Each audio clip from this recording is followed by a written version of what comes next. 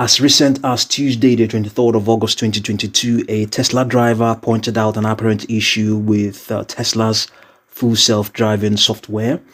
So Elon Musk told the owner of this Tesla, his name is James Locke, to stop complaining after this, Tesla owner posted videos on Twitter showing instances where FSD, that's full self-driving, struggled with right turns and lane changes. And then Elon Musk tweeted on Twitter and said that 10.69 is in limited release for a reason.